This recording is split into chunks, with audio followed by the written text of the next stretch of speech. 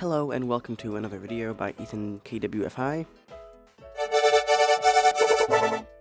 And today we're going to be looking at the Campark 4K action camera. Now, I bought this from Amazon for $57, and it came with a case, 2 batteries, and the GoPro, and a bunch of mounts. It was nice that they included a case, because most companies don't usually do that. I thought it was pretty good. But it comes with a bajillion mounts. There's a ton of them. Now, to get the camera out of the case, you go on top and pull the latch. Then you can pull the camera out of the waterproof case. The screen has quite a bit of glare on it. To turn on the camera, you simply hold down the button on the back, and it should turn on.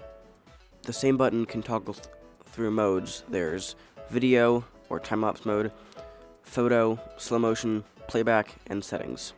The slow-mo is a nice feature that most cameras don't have built in, which is a nice feature. Now, the video settings are 4K at 30 frames, 2.7K at 30 frames, 1080 at 60 frames, 1080 at 30 frames, 720 at 90 frames, and 720 at 30 frames. Wi-Fi. Now, the app is called XDV, and I have no idea what it stands for, but yep. The password is 12345678890. It was for mine at least, and it shows on screen what it is, and you can change it later on if you don't want that. The app is for iOS and Android. I'm using Android. It can take up to 10 seconds to connect, usually. You can change all the settings right there on the screen and get a live video out from, I found, up to about 10 feet away, so it's not that far, but it's still nice for framing your shot. And I actually thought that this app was better than most knockoff GoPro brands. It was put together pretty well.